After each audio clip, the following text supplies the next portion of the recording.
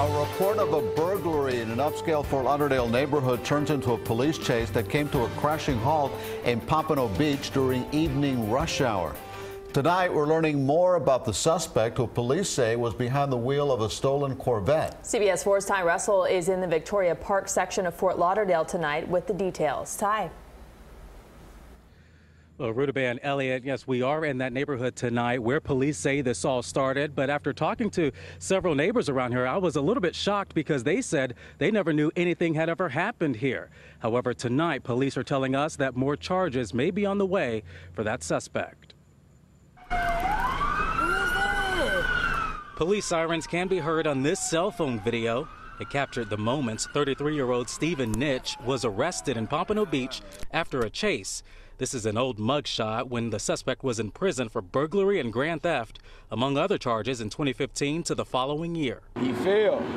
He almost got away, though. I thought he was going to get away, but he fell, and when he fell, it was over. Chopper 4 was overhead along busy Atlantic Boulevard after Nitch exited I-95 in a Corvette. He then turned onto Northwest 6th Avenue. A police SUV then caused the car to spin. Nitch hopped out and took off running on the side of a Snapper's Fish and Chicken restaurant.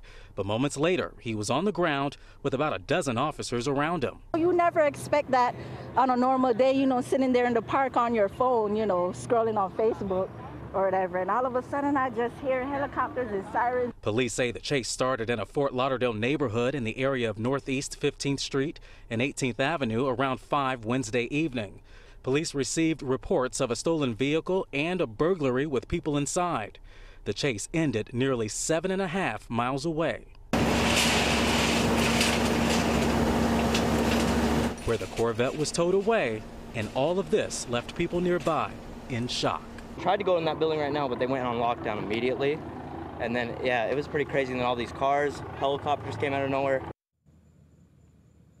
And currently, the suspect is facing multiple charges, including running away from police, burglary, and for stealing a car. Now, he does have a long rap sheet. We looked through records, and he has arrests dating back to at least 2008. His most recent arrest was back in April for having drug paraphernalia and grand theft. We are live tonight in Fort Lauderdale. I'm Ty Russell, CBS 4 News Tonight.